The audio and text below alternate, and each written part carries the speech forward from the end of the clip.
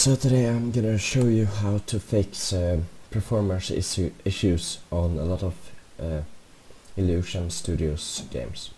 So first thing, when you install a game, it's not gonna have these two things.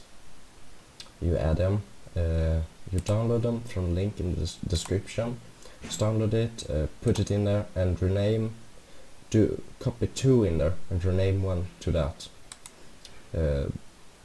And that will fix the issues probably.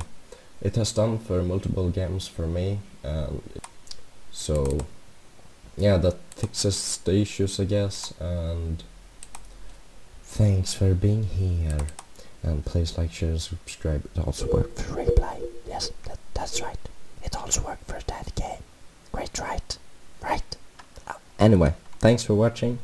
Please smash that subscribe button right now.